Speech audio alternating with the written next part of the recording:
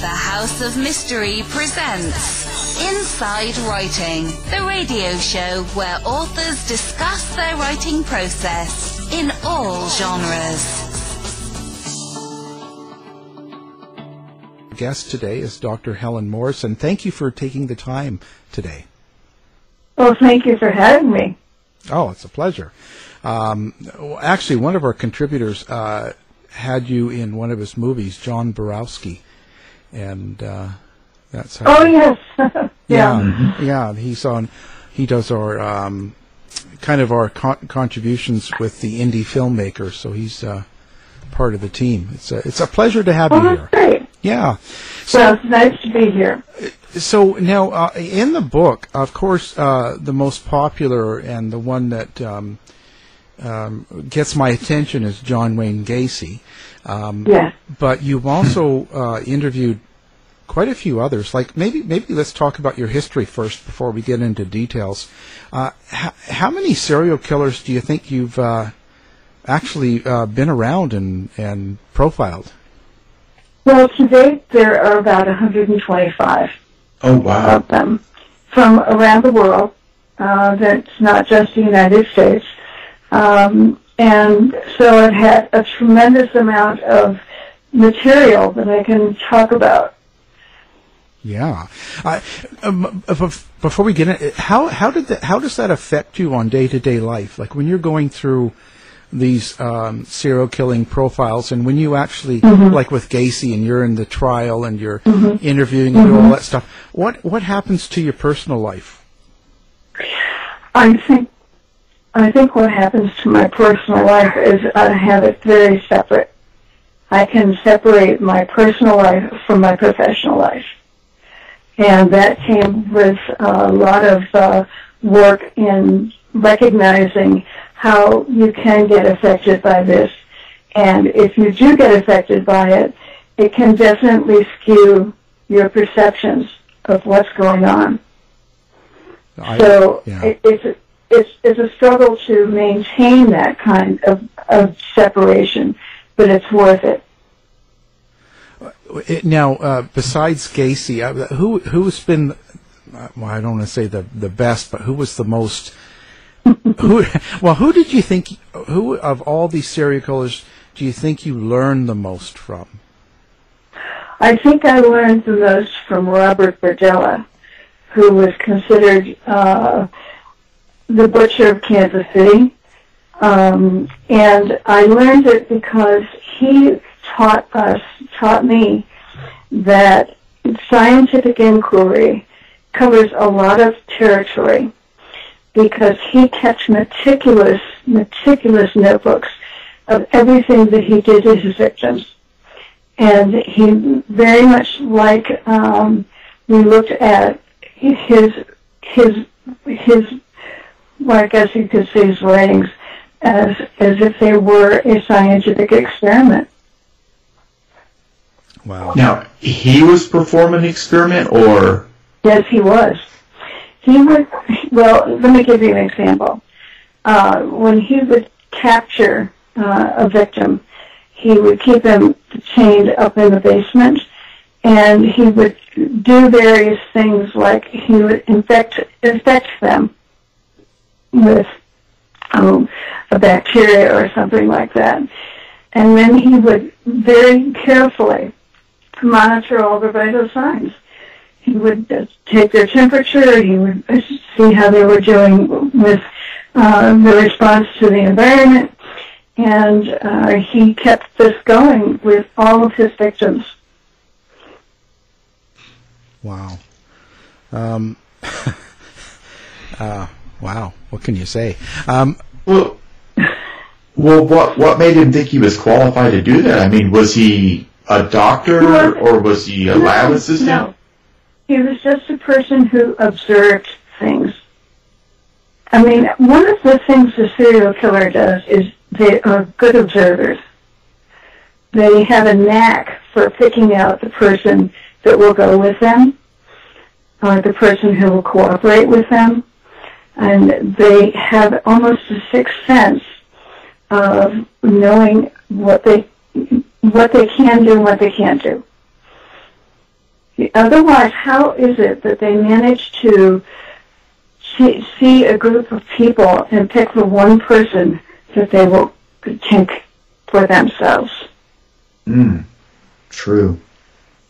Wow. Yeah, we're going to get to that in a little while. Okay. Well, and so when we talk about John Wayne Gacy, Yes. how did you first of all, how did you get involved in the trial? Well, I got involved in seeing him first, and that came from an article that was in the Chicago Tribune about my work. And one of his lawyers contacted me and asked me what I thought, and I told him, I explained who I thought he was or what I thought he was, and they thought I had seen him because I described him so perfectly. But I was going on the basis of my knowledge of other serial killers. And so I got the chance to meet with him in the Cook County Jail Hospital on many occasions. And then I managed to, they called me to testify in his trial, which was a circus, as you can imagine. And then I managed to continue my work with Gacy after he was in prison and up until the day he was executed. It was a circus. Pardon the pun. I've got to say that. He was a clown, you know. But Actually, in the trial he was. I remember listening, and there you were talking about how he would grin and roll his eyes and even laugh at the people that had been attacked by him, and yes. It was almost like it was totally out of place. And of course, the jury probably didn't like that. No, they didn't, but, that's something a serial killer doesn't really care about what other people think. They don't care about other people in general, because they are so interrupted in their development that they never develop any contact or empathy with the people that they are around, even their wives or their children. Yeah, but this had to show his feeling of dominance, his feeling of I'm in charge, I'm in control. Oh, good Lord, here we go with your feelings. Mm-hmm. That's them. They are very what we would call narcissistic. Mm-hmm. It's all about them. It's about nothing else. When you were talking about that, you were mentioning how it's something that they almost can't control, and you were comparing it to our auto, like if our hands, the palm of our hands sweat or our heart races. Mm-hmm. It's not something we tell ourselves to do; it's just something automated. Mm-hmm. Maybe explain that for listeners, like what you mean by that with him and his killing. That it's almost like he's following a script that has not been written, that it's the same thing over again. It's first how they choose the victim, second how they get the victim come with them, third what they do when they first capture their victim, then what they do in the process of killing their victim, and what they do afterwards. It's very stepwise. It's almost as if they were following a script. It's so automatic for them. Well, in an essence, okay, I don't want to get too far ahead, but in a sense, they are following a script, and this is a script that has been developed over the years of their sociopathic behaviors. Well, if they were sociopaths, we could do something about them. But we are not in any way, shape, or form capable of working with them as if they were a totally together human being, and if they were together with a personality and with a structure that we might be able to work with. if you have to, when you're thinking about dealing with a person, you have to know that they are intact psychologically. Doesn't mean they're normal, okay? But they're intact psychologically, so you can develop some type of a working relationship with them. And then you can move on to other interventions. But with the serial killer, it's like I spent 600 hours with John Gacy, and I think that John Gacy never, in any way, shape, or form, saw me as a person. How did you feel? I mean, how did you feel that he was seeing you? Well, basically, that's another thing you can do. You can separate yourself and your person from your job.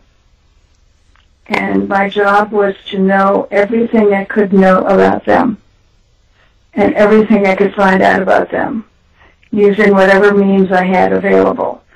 But most of it is talking. And if you start with a serial murderer, he can start at looking like a regular person. He can, have the social graces, the superficial caring. But if you spend time with them, then they disintegrate into a very primitive person. Oh, and gosh. I understand what you're saying. Basically, all of their emotions, everything that you see on the surface is all rehearsed. It's like a mask. Yes. It's almost as if they're looking at you saying, well, I think this is how a human should respond. Yes, that's about it. You tell them a sad story. Oh, that's terrible. But they're really not feeling it, but they know that's how they should respond. But how did you feel that he was seeing you once you got past all that minutia? He saw me as a thing to use. That he could use me, he thought, to get whatever he wanted. Now, going back to the murders and the relationships that they developed, when we say that they were rehearsed and they were like reenacting something, that's what I'm saying. There was a trigger event that happened at some point in their lives that caused them to kill in a certain way. Not necessarily. There isn't any one thing that they ever had as a triggering device. They seem to have gotten stuck at the first phase of separation, individuation, as an infant. That every infant goes through that. You remember the baby who is at 9 months of age or 7 months of age, who could be passed around to everybody in the world and wouldn't have a reaction, then all of a sudden he becomes frantic if he's separated from his primary caretaker. Have you ever seen a baby react like that? Yeah, Kevin, you do. That's one of our hallmarks of separation, individuation. That somehow, and I'm not adultomorphizing this, but we see that the child has a different reaction than he had before. So is there something that they recognize and that they have to cope with that they didn't have to cope with at an earlier stage of development? The serial murderer never becomes an individual person. Gotcha. So let me make sure that I'm understanding this correctly. Would it be fair to say that it's not so much as a trigger event as it is a trigger feeling? Finally, somebody has made them feel something that begins this process. Something does, but we don't know what it is. I mean, of all the people that I've gone through and I've spent lots and lots of time with, I still don't know, except I'm convinced that they don't make it through any separation individuation phase. They don't make it. Wow. Well, you have just ruined every season of Criminal Minds for me. Yeah. I know. It's so interesting, isn't it? It is. They come up with such interesting kinds of reasons. And that's what people thought, that Gacy killed boys because he didn't get along with his father, or they all have a reason for it. Yeah. But not necessarily. I'm with you in the fact that I disagree with that, because let's look at your normal, and I use that term loosely, serial killer. Your average everyday serial killer. Yep. But most of them think of themselves as, I'm more intelligent than all of these beings that I'm killing. They're hunting me. I'm so clever. Intelligent. Yes. Yep. Exactly. But that's also the stage that you have to realize. An infant is the only person that exists. The infant, his own mind, is the only person who's there. He is the world. The world is him. And it's when the child, the infant, or whatever we want to call them, has some recognition that they are definitely going to become dependent on something to survive, but they, in the beginning, feel that they're managing everything themselves. Wow. That is, that's eye-opening. Now, with Gacy, another thing here. You mentioned how he kind of idolized a detective he met when he was working as a cook, as a young person. Yeah. How did he use that in his killings? He just basically knew that he could be caught, but it was a person who was in law enforcement who would probably catch him, but really it didn't make much difference to him. It really didn't. We always try to explain him or these other murders as if we somehow know that they got identified with someone else who was more powerful than they were, but that didn't happen. Well, now, he tried to pretend to be a cop with a lot of the kids that he picked up. Oh, yeah. Well, yeah. So did Bundy. They all managed to project some sense of they are better than anybody else. They can control anybody else, and they find a persona that they can use. But they basically are capable of convincing people that they are in charge. Wow. Did he think he was killing people? Did he remember that he killed people? No. He knew that he knew that he had something. But that's one of the reasons that I think they keep souvenirs, to remind themselves that there was something that they did, but they don't ever internalize it. Yeah. I'm sorry. I can't buy the fact that he didn't remember that he was killing people. He didn't.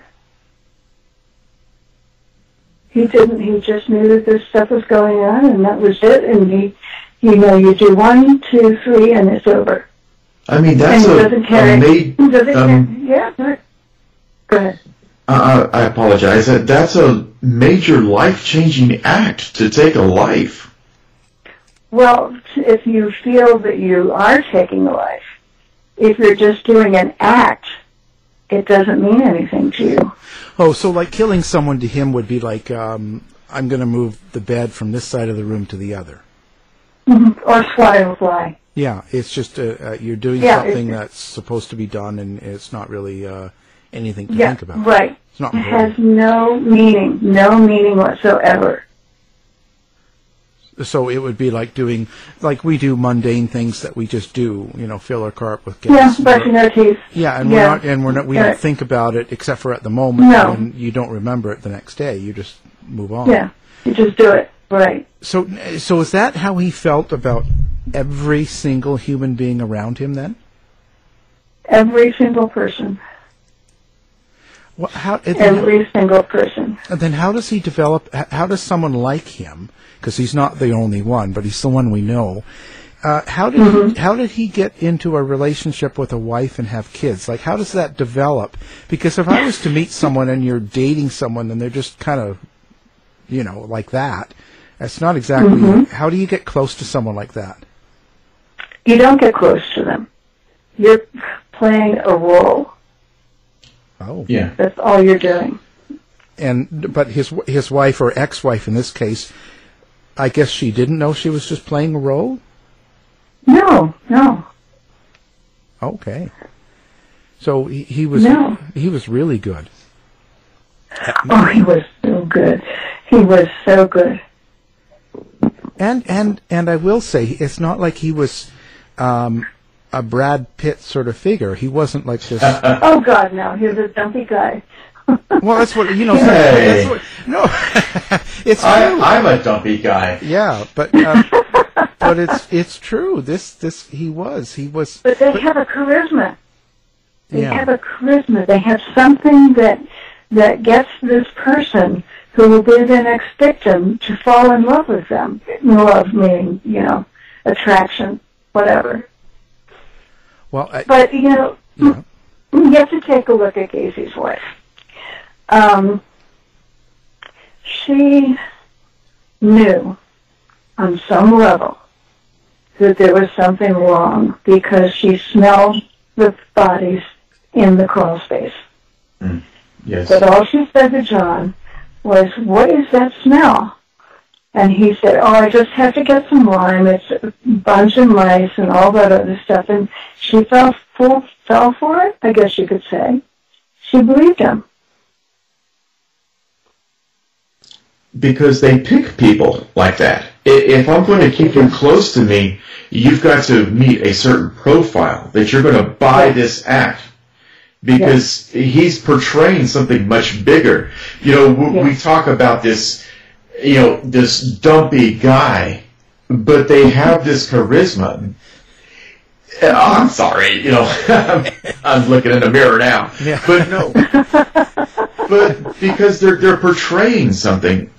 I don't want to be this big, huge, muscular guy that, snaps necks, or I don't want to be this little guy that stabs people. I want to be this average, dumpy guy that nobody suspects. But I need to put on this bigger play, and I need the wife that, I'd never believe you'd do this. And I'm going to live in a neighborhood where the neighbors are like, oh, he was the greatest person. Yeah. Well, look, let's look at another case. The case in Kansas City, another Kansas murder. He had on his computer the information that would have gotten him convicted or arrested at least. He told his girlfriend, "Don't touch that computer. Don't go near that." She didn't. Why? I don't know. Curiosity would have gotten me. Yeah. But what is it about them that they just follow blindly? I don't know. We've recently covered a story that made us ask the same question. Yeah. Yep. Yeah, it's constant. You have to wonder. Now, with Gacy, even after he was convicted, did he realize that he had done these murders? Or did he? Well, after being convicted and told that you've killed 33, and they find the bodies in his house. He still doesn't come. He still doesn't. No, he just did it. He just did it. They don't mean anything to him. Nothing. Wow. What that perfect in-law. Well, I just have to think that. So now, after he died, the story is that you evaluated his brain. Yes, okay. I did. Okay. Now, as much as I could. And what? Because it was a dead. It's a dead brain. Well, I would hope. Well, I saw a movie one time. Now, what did you come to learn from the dead brain? Was there something different that came through? No, there was nothing. I sent it to various pathologists and various neuropathologists to slice it and dice it and do whatever they did with it. They found absolutely nothing. There was no tumor. There was no kind of stuff that would make you think that there was something there.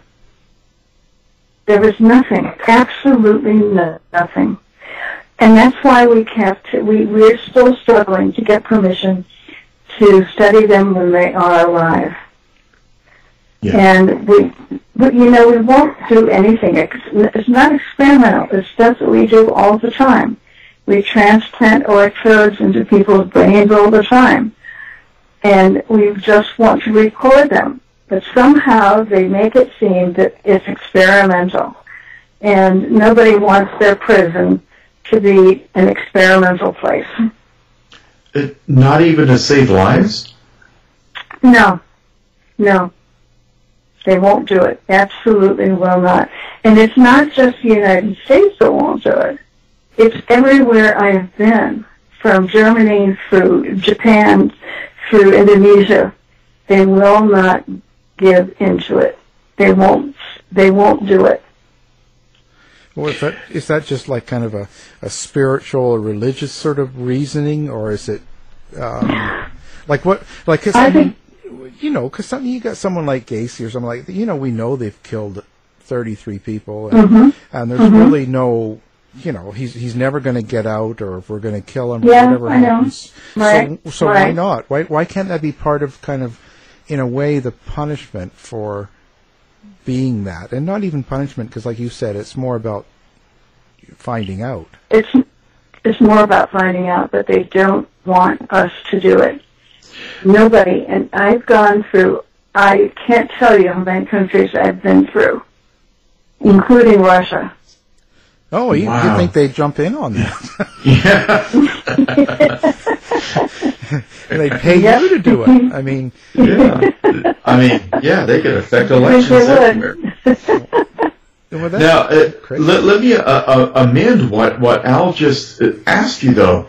I mean, we implant, we do experimental implants in cerebral palsy, Alzheimer's, multiple sclerosis, and that's in an effort to heal. And if we look at this, tendency towards serial killing, sociopathy, whatever you want to call it, if we look at it as a type of illness, what's the difference? That's what I'd like to know. There was a case in Ohio many years ago called Kamowitz versus the people who they were trying to do experiments. And they came up with the fact that a killer or somebody in prison doesn't have the free will to give permission. Mm-hmm. That doesn't make any sense to me. Because I gotta disagree. We can't let them vote. I mean, how could... No. Well, I mean, they're still people, but I mean, once they're in prison and they see that something is wrong, you know, you've had some that have done that. You know, well, I've killed 12 people. Something's wrong with me. Okay, well then sign here. Yeah. You know, take advantage of that. There's a point in our working together where they want to be studied, but I don't believe that they would ever do it. I really don't believe it. Well, in that, because they changed so much. In that case, but so as it stands right now, we have serial killers, you know, such as Gacy. They end up being put in jail, and in a lot of cases, we don't kill them, or it takes years. So, So when we're in that situation, are we going to learn anything or get any better at trying to, I don't want to say cure, but maybe resolve evaluate issues? Yeah. I mean, how are we ever going to progress on this particular subject? Well, I guess they figure that there aren't that many serial killers, that the number of victims really don't count. Well, tell that to the 33 in the basement. Yeah. No kidding. I mean, that's, you know, that's ridiculous because, you know, we have tons of killers going on all the time, and it's not ending. Yeah. Well, what is really the underlying issue? I mean, is it the invasiveness of it? I mean, there's lots of ininvasive approaches. I don't think it has anything to do with this. I think it has to do with they don't want somebody to do experimentation. Right. They see it as experimentation. And one thing that has happened to most people who are in prison is they don't want to be experimented upon. You know, it wasn't too long ago, it was maybe 30 years ago, that they used to go into prisons, and people volunteered for what would be clinical trials. So they would, for example, they'd use a shampoo and then see if they could count the flakes of dandruff. Okay. But then, and the prisoners would get paid for that, but that stopped. That kind of experimentation stopped. Well, we don't want them having dandruff problems, or yeah. I mean, we're not putting lipstick on them or anything like that. You know, looking for cancer. I mean, we want to stop killing. Yeah.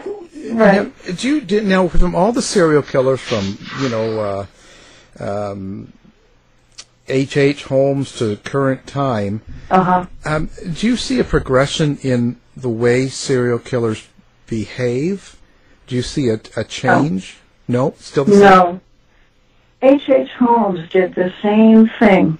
He was very much on the surface, an accomplished person, but he had his own things that he did with and how he got his victims. Well, he built a hotel here, but during the Columbian Exposition, but he was able to get these people into his hotel and then slide them down the chute into his place where he would kill them. So and you think it's the same? They're a sociopath, psychopath. It's the same sort of same thing. Yeah. You know, but we use sociopath and psychopath as those are real people. I mean, those are people who are flawed, but they've gone through the developmental phases. These serial killers never go through that developmental phase. Never. So is there any way we could spot them so that we can keep an eye out? Oh, boy, do I wish. Yeah. I wish I could. I mean, I wish I could say that this child who doesn't react at all should be separated is going to be a serial killer. No, because then we've got the autistic kids, we've got the other kids who don't react. We can't do it that way.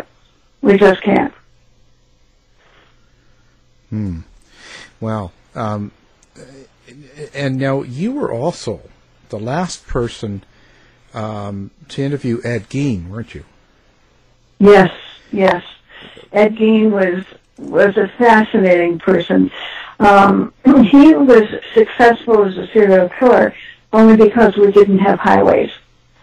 And I say that facetiously, but most didn't have the interstates, and most serial killers get around a lot. So he killed people in his neighborhood, but nobody suspected him. You know, he basically made lampshades out of his people. He wore vests of their bodies. He made soup bowls out of their skulls. But he was as much of a serial killer as the people we're talking about from today, all the way back to H.H. Holmes. What makes someone like that? But why didn't Gacy make coat racks or lampshades out of his bodies? Like, because if they're all, I was going to say, if they're all equal in the sense that they think it's just doing something, it's brushing my teeth, it's killing this guy and doing this, and I need a new lamp or shade. Why, well, you know, if it's that callous, why don't more of them do that? But they are not limited to just one area. They have many more things that they can do. They can get involved in various places, various areas, various things. It's much more of a flexible world for them than it was for Holmes. Or it wasn't for Holmes. Gein, I think, would be the person I would say was most limited. And now I have to ask, when we get into something like Jack the Ripper or something, do you think there's ever, was it one person, and do you think that there's like, could you analyze something like that's happened so long ago? Well, we could, but I wouldn't put any stuff to it.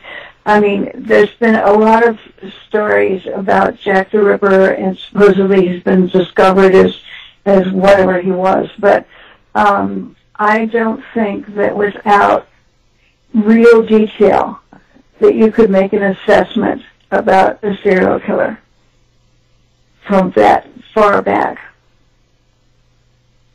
Wow. So we're just going to keep on getting serial killers, and nothing's really going to change, is there? That's right. There are probably, the FBI says there are at least 7 of them out there at any one time. Oh, so we've got some action going on right now. Yes, we do. So where do you... I don't know, it's hard to say this, but... so where do you see policing with serial killers? Do you think we're any better at it?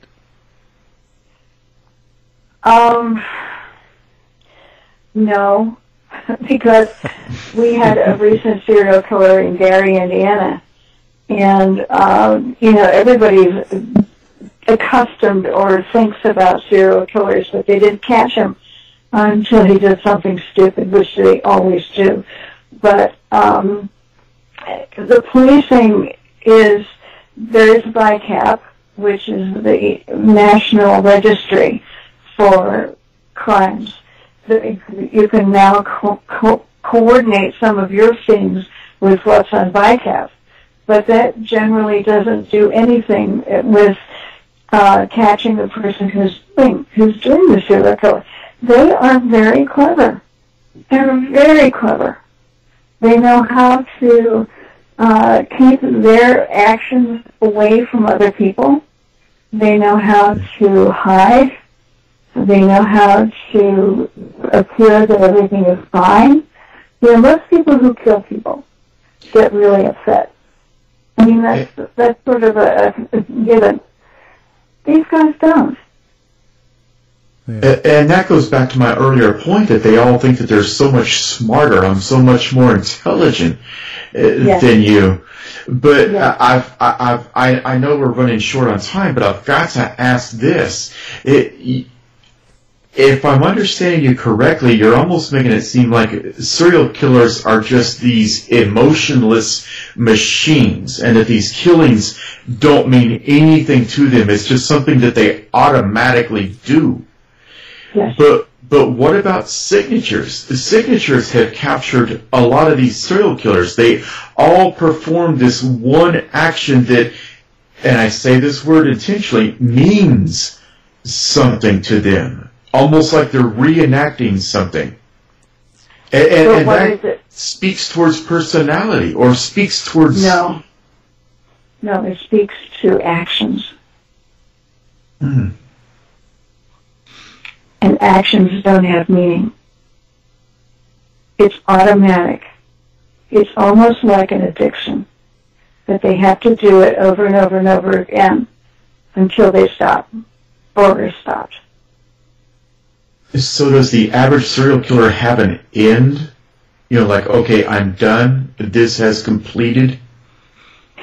No, they usually do something stupid, like Richard Macek, my first serial killer, had a taillight out in his car, and a policeman stopped him and said, "You have a taillight out?"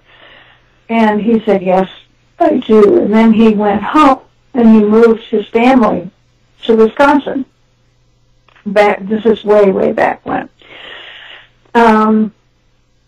They basically, he was disappeared until he sent back to Illinois for school records for his kids.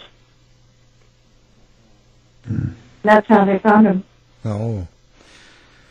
Okay, so when we go a little further here, how about, how about couple murders, like Fred and Rosemary West in England? And yes. We've had some, yes. We've had some here, yeah. Bernardo and Deborah Brown. Yeah. Now, how does it where you get two of them together? Like, do they recognize each other? Like, how do you know? How do you bring this up? You're dating some girl, and you go, "Oh, by the way, wouldn't it be fun to kill these people?" And how does that? How do you recognize that in each other? They seem to have a sense of finding the person who would go along with them. Now, Deborah Brown was a very interesting person, but she seemed to have no recognition of herself beyond him. She was a part of him. She became part of him. So she had no separate identity herself. Oh, so she became like an arm or like a leg. Yes. Yeah. Just an extra little... Just an extra something, yeah.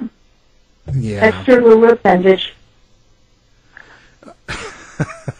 Well, that's crazy. So I'm just trying to... it just seems... It is. It just seems weird how people just get together and start doing it as a couple. That's right. That's right. Mm-hmm.